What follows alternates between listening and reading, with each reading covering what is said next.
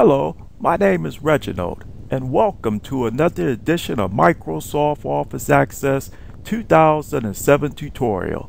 In this tutorial, you will learn how to update a linked table. This will be accomplished by meeting the following objectives. Use the Microsoft Northwind Traders database, also known as Northwind 2007.ACCDB. Use the New Products Link Table. Use the Link Table Manager.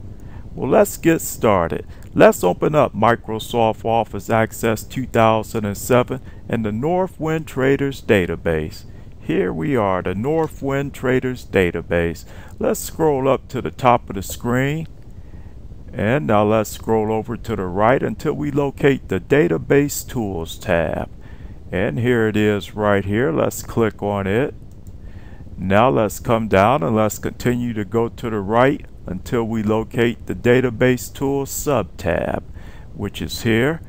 And now let's come up above and let's click on Link Table Manager. And once this link is open, you can see it lists all of the link tables that we have available. And this is the link table we're looking for right here. It's the New Products Link Table. So let's click in it right here. And now let's come over to the right and let's click the OK box. And the dialog box says all selected link tables were successfully refreshed.